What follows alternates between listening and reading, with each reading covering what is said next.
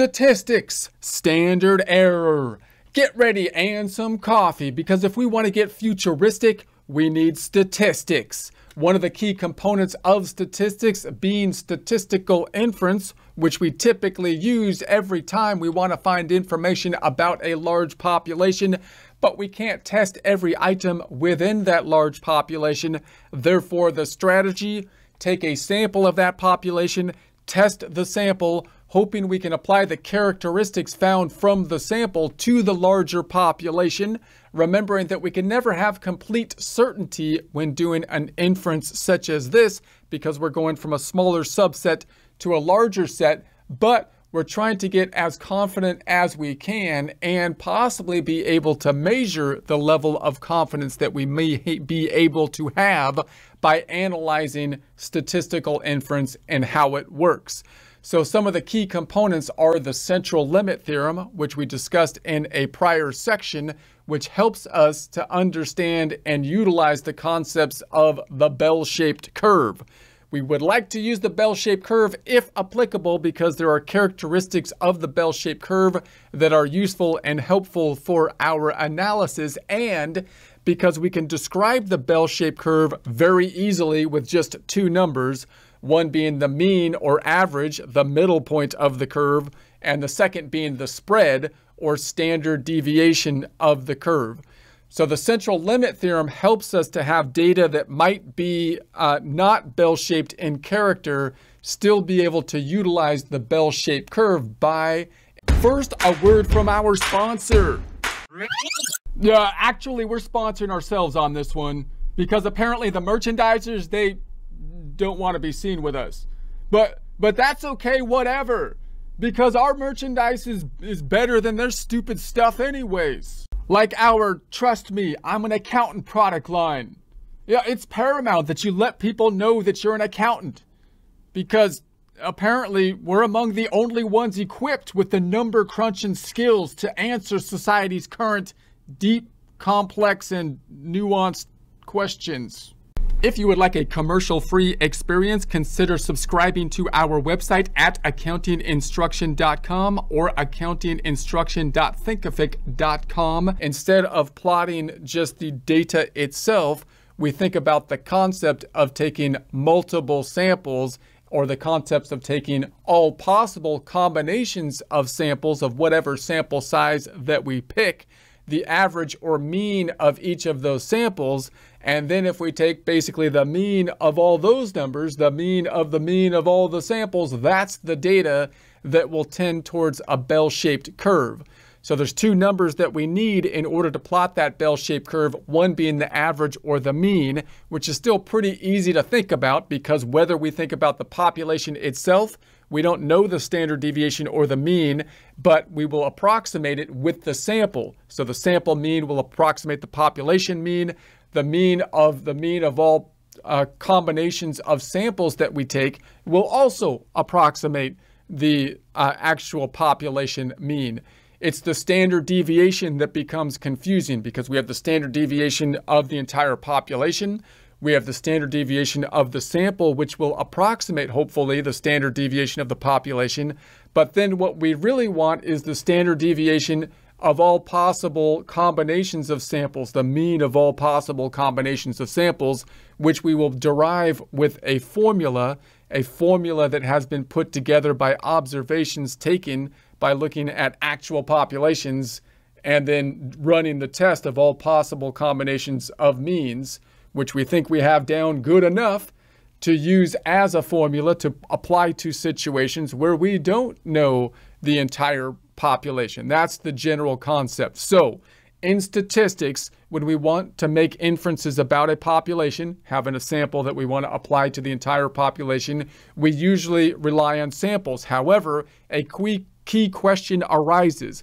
How much does our sample statistic, like the sample mean, differ from the true population parameter, like the population mean? So in other words, obviously, if we're looking for the mean data, like the average height of people, we have the population mean, which we do not know, and then we have the mean that we got from our sample.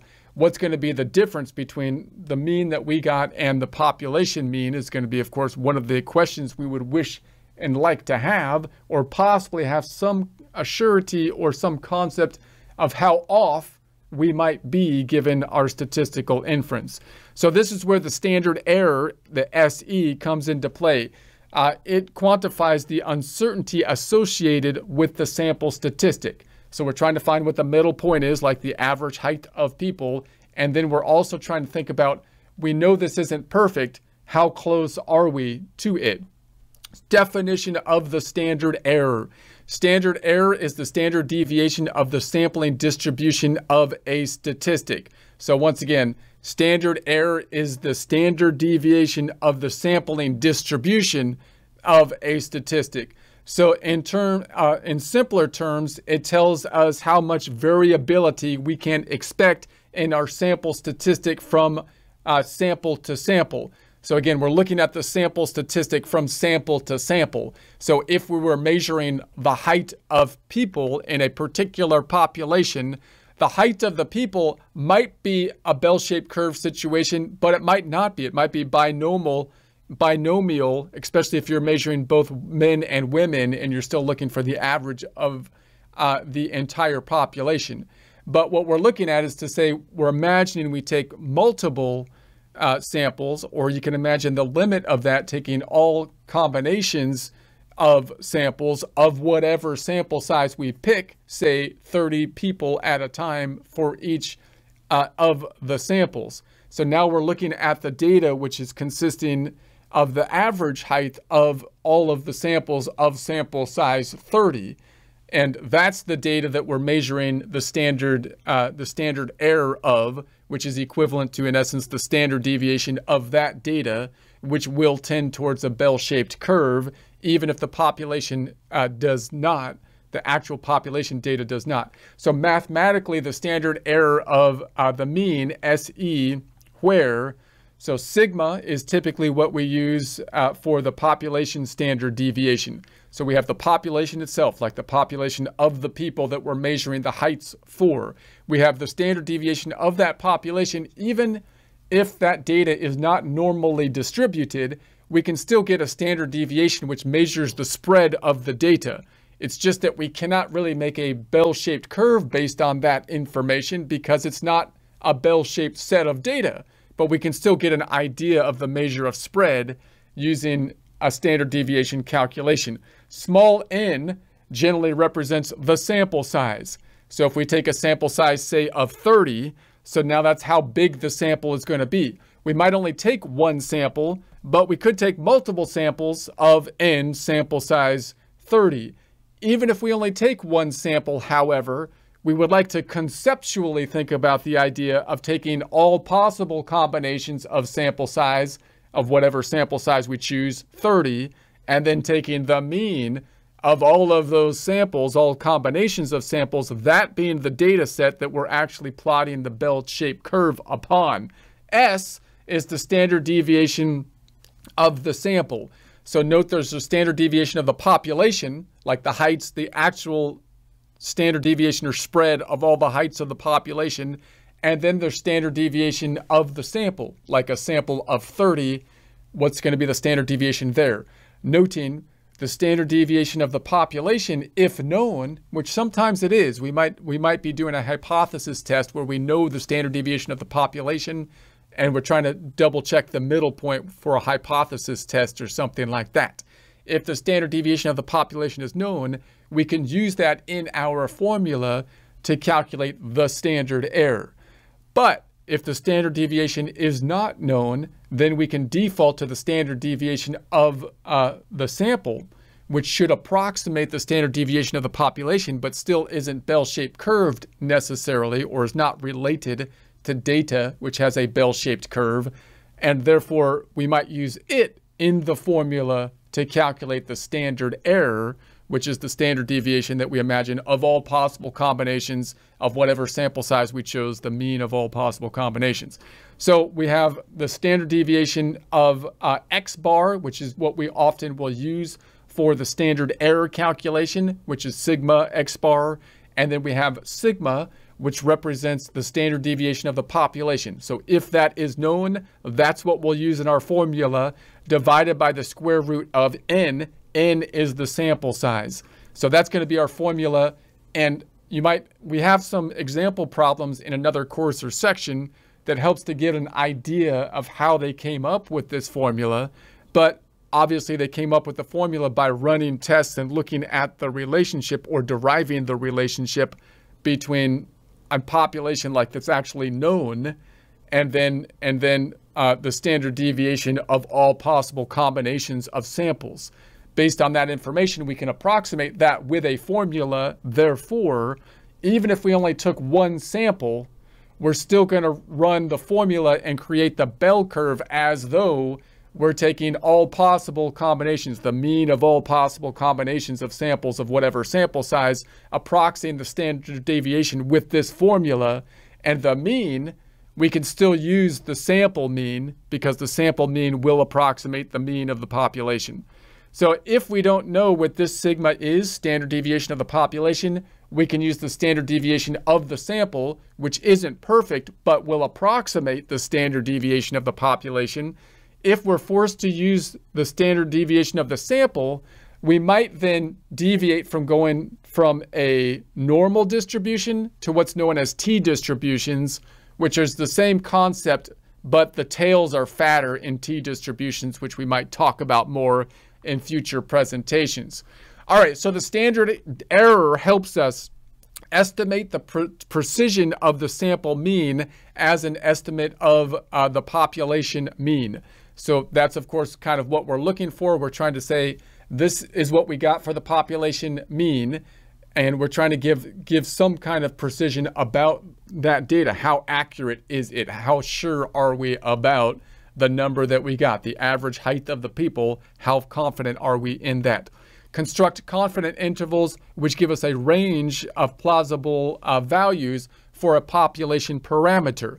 So when we do confidence intervals, we might say, okay, look, this is the mean that I got from the population. I'm going to give some interval around that mean and hopefully be able to give some type of confidence that the actual number is within that confidence interval to some degree of accuracy.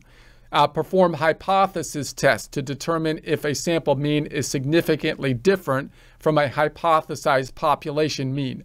Now, these are the two ways that we typically construct a statistical inference kind of situation, noting that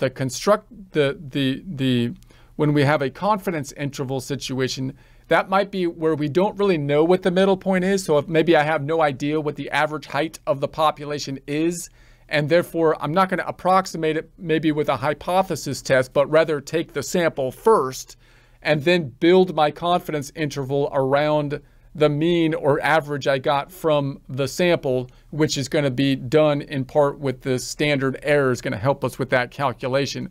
Or we might have an idea what we think the population mean is. Maybe we know the population mean height of the country, and now we want to see if our particular region is having the same mean height, for example. Therefore, we're going to build our hypothesis in a similar way as you might see in a United States court case, where we say we assume that to be the case unless there's evidence enough sufficient to disprove it.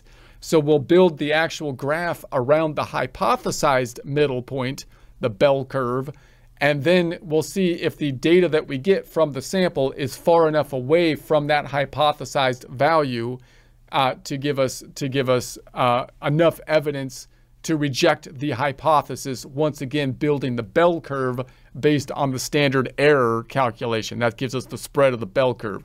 So the smaller the standard error, the closer the sample mean is expected to be to the population mean. So a smaller standard error is going to give us a closer, range. So it's critical to differentiate between standard error and standard deviation. So standard deviation, SD, measures the spread of data points in a single sample or population. So remember, they're similar in that the standard error is the standard deviation of the data that we're going to construct the bell-shaped curve from, but it's not the standard deviation of the actual data points, right? When we think about the standard deviation of the population, we're looking at the spread of the data, of the actual population data, which might not be bell-shaped at all. It might be skewed to the left, skewed to the right, normally distributed. The standard error, SE, measures the spread of the sample mean around the population mean, i.e. the precision of the estimate. So now the standard error, we're typically, again, kind of conceptualizing the idea that we're taking the average of all possible combinations of samples and looking at the standard deviation of that data, which we're now calling the standard error. That's the thing that we're going to construct our bell-shaped curve from, because it's going to tend towards a bell shape due to the central limit theorem. So once again, measures the spread of the sample mean, meaning the means of the samples, right, around the population mean, remembering that that middle point is the same. So the middle point, the average, the middle point will be the same for the population and approximated to that middle point by the sample. And it would be also approximated if we took all possible combinations, the mean of all possible combinations, and took the mean of that. Again, that would all tend towards the same middle point. It's the standard deviation, the spread, that we have this situation for, that we have to use a formula typically to go from the standard deviation of the population, which might not be bell-shaped, to the standard deviation of like all possible combinations, the mean of all possible combinations of samples. So for example, if you're taking multiple samples and calculating the mean for each sample, SE, the standard error, tells you how much the sample means are expected to vary. So if we took multiple different samples, then the standard error is supposed to be the spread, not of the actual data, but of the average of each of the samples that we're taking, which we could build by taking multiple samples, every possible sample, but that's not what we actually do. We calculate the standard error based on the relationship derived and given to us in a formula. So the key to reducing standard error lies in increasing the sample size n. The larger the sample size, the smaller the denominator in the formula. So you'll recall that the formula is the standard deviation of the population, or the sample if we don't know the population, divided by the square root of n. N is the sample size. So if you increase n, you're going to increase the denominator, reducing the standard error calculation. So the smaller their overall standard error, this means that by increasing the sample size, we obtain a more precise estimate of the population parameter. So a confidence interval gives us the range of values in which we expect the true population parameter to lie based on our sample data. So we'll run many examples in another course or section on that will use the two methods that we apply that will both use calculations of standard error for inferences, that be hypothesis testing, and confidence intervals. Confidence intervals lending itself to situations where we don't think we know what the middle point is. We take the sample. You can imagine taking the data first, making the middle point the mean from the data, average height in our example, and then constructing an interval around it, which will be dependent in part on the standard error calculation.